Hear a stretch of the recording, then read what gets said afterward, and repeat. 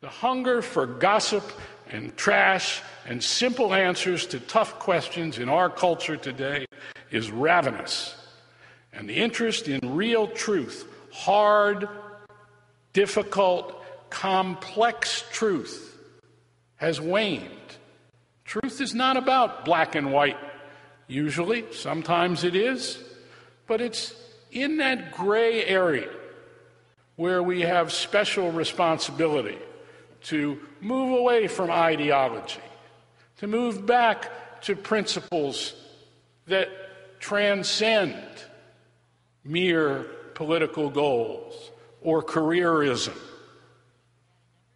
or our own narrower objectives rather than that of our community, be it a community in a municipality, at the state level in our legislatures, at the national level in the Congress.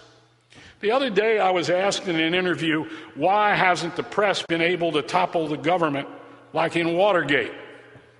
To which I said, it's not the job of the press to topple governments. It's the job of the press to report on the real existing conditions in a culture, a society, a government, a sports event, not to bring about the desired result of a reporter or a newspaper editor or owner.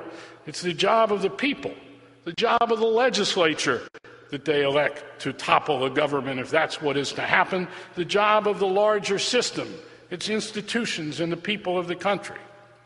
Well, the system worked in Watergate, and we can see the contrast today when the system doesn't work. We saw in Watergate democratic principles succeed in a way that reaffirmed our common belief in the idea of a government that serves its citizens, that reaffirmed the rule of law, an example of which perhaps we have not seen so vividly since.